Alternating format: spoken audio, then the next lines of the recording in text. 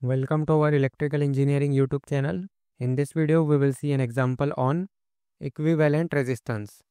To download our electrical engineering app, you can visit this website link electrical-engineering.app. This website is especially designed for electrical and electronics engineering students.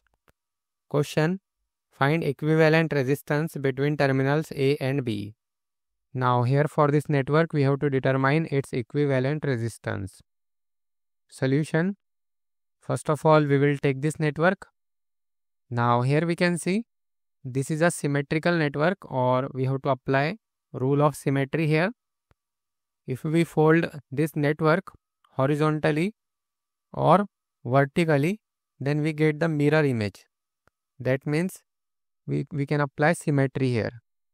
So in this case, what will happen? We can separate these two resistances. So it will become like this. And we can, now these two resistances are already separated. Now we can also assume if we apply voltage between A and B, then same current will flow between these two resistance and same current will flow between these two resistance. So that's why also we can separate them. Now we can easily simplify this network and get the answer. So here we can clearly see this 5 ohm and this 5 ohm, they are connected in series. So it will be simply 10 ohm. This will be 10 ohm. Now here also this will be 10 ohm. And this 10 ohm and this 10 ohm, they are connected in parallel. So this will be 5 ohm simply. So it will be like this. And it will be 5 ohm because we know that 10 ohm parallel with 10 ohm. It will be 10 into 10 divided by 10 plus 10. So it will be simply 5 ohm. Now this 10 ohm, 5 ohm and 10 ohm, they are all connected in series. So here also we can apply the same formula and we get finally 5 ohm. So this 5 ohm and this 5 ohm are connected in series. So it will be simply, let's take different color. So it will be simply 10 ohm.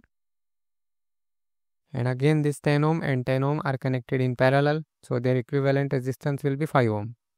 So let's redraw this network first. So here we can replace this resistance.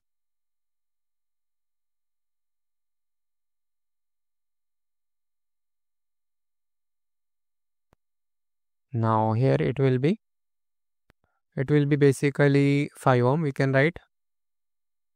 So it will be simply 5 ohm.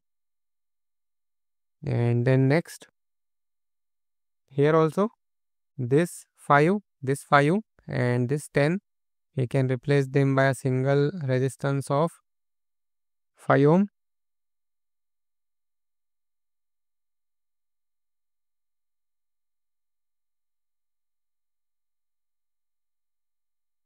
It will be simply 5 ohm. Now this 10 ohm, this 5 ohm and this 10 ohm, they are connected in series. So it will be 10 plus 5 plus 10. So 10 plus 5 plus 10 is 25, basically 25 ohm. So it is basically 25 ohm. Now this 25 ohm and this 5 ohm, they are connected in parallel. So 25 ohm parallel with 5 ohm.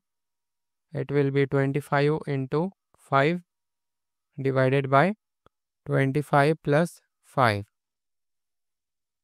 So it will be 25 into 5 divided by 25 plus 5. It is 4.16. 4.16 ohm, or we can say it is 25 by 6. So this is the final answer for RAB, 4.16. And this is how we can solve these types of network. Don't forget to like, share and subscribe to this channel, and thanks for watching.